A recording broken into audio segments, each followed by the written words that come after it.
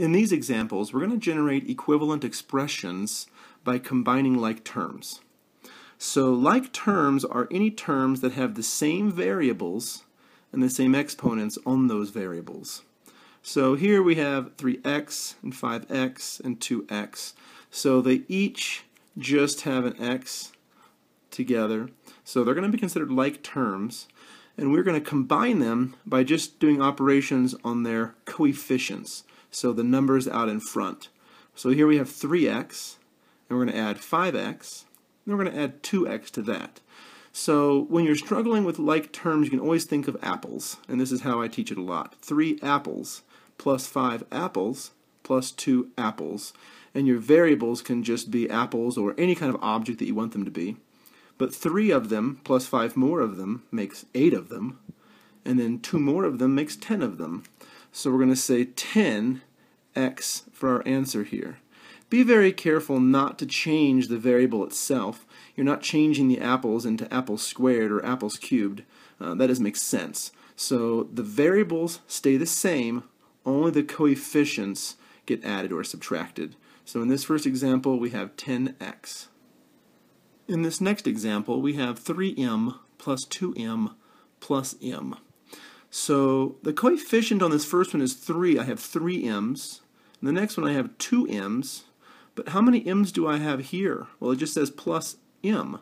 So if there is no coefficient in front of your term, it's understood to be a 1. So in this case, we'll have 3 m's plus 2 m's, and 3 plus 2 is 5, plus 1 more m is 6. So it's going to be 6 m's. Because again, these are just objects we're adding, like saying, I don't know, 3 oranges plus 2 oranges plus 1 more orange is going to be 6 oranges. But in our case, we have m, so don't change the variable. The variable just comes along. So 3 plus 2 plus 1 will be 6. In this third example, we have 4d minus 2d plus 5d.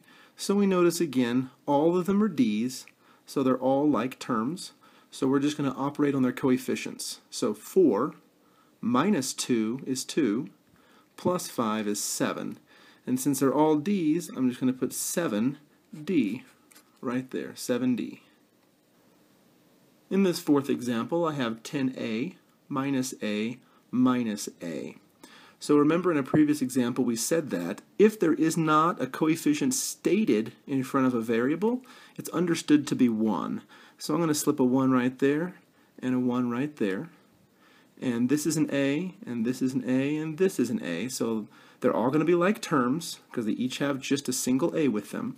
So we're going to operate on their coefficients alone. So 10 minus 1 is 9, minus 1 is 8. So it's going to be 8A when we simplify this expression. So in this example, we have multiple variables. It looks like we have x's and y's. So everything with just a single x is going to be a like term. It looks like we have 4x, and then we have a minus x. So once again, remember, if there's not a number specified in front, that's understood to be a 1.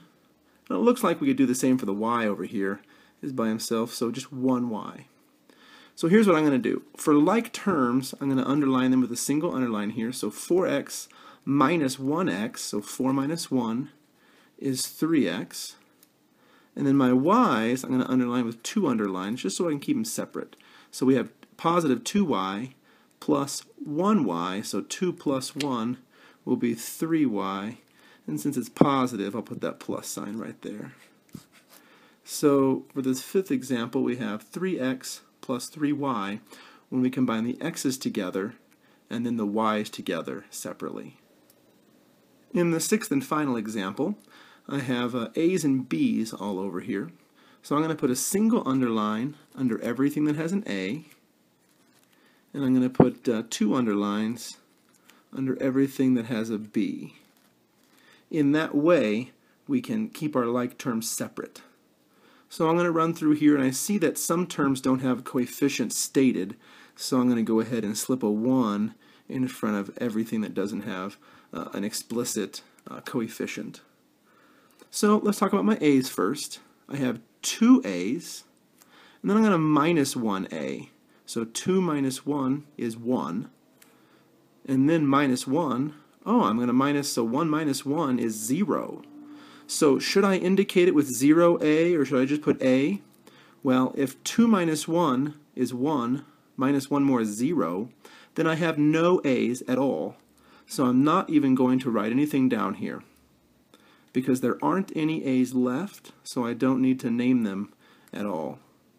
So my b's are the other ones, so 1b plus 3b, so 1 plus 3 is 4, 4, and then plus 2b is 4 plus 2 is 6.